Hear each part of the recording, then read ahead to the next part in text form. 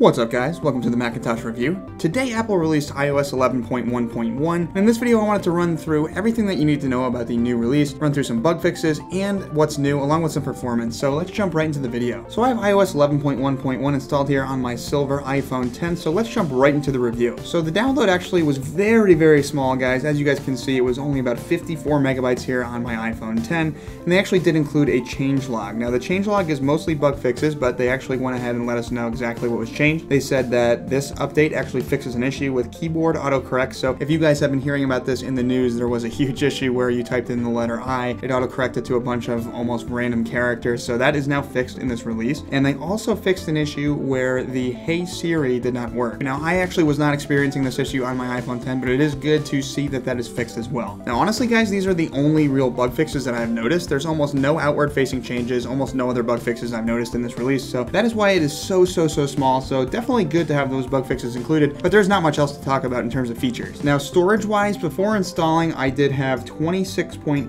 gigabytes available on my 64 gigabyte iPhone 10, and after installing I actually had about 26.92. So 26.92 versus 26.81. I did gain a little bit of storage, which is always nice to see when installing updates. Now performance wise guys, I really haven't noticed anything too different from iOS 11.1 on my iPhone 10. It still works just as smoothly guys. All the gestures work great, really easy to use. 3D touch still works great, nothing wrong there. So really nothing too different in terms of the outward facing stability and use of the device. I have heard that people on the iPhone 10 were still experiencing the iOS 11 battery drain, not as badly as on the iPhone 7 or the iPhone 8, but that should get a little bit better with this update. And even though they didn't actually state a lot of bug fixes, I'm sure that this will just be a little bit more smooth, a little bit more free of bugs, so that's always a good thing. Battery life fixes and bug fixes are always implemented with further iOS 11 releases, so that's always good. Now I did do a Geekbench to actually test the real performance of the device. Now, before installing iOS 11.1.1, I did have a single core score of 4222 and a multi-core score of 10273. Now, after installing, I had a single core score of 4218 and a multi-core score of 10210. So 4218 versus 4222, I actually lost a little bit there,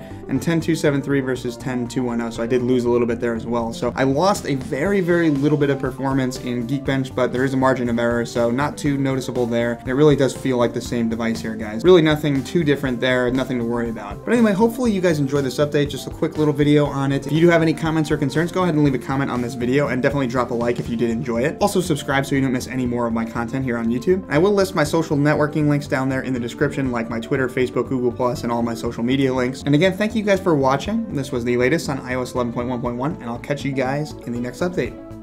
Peace.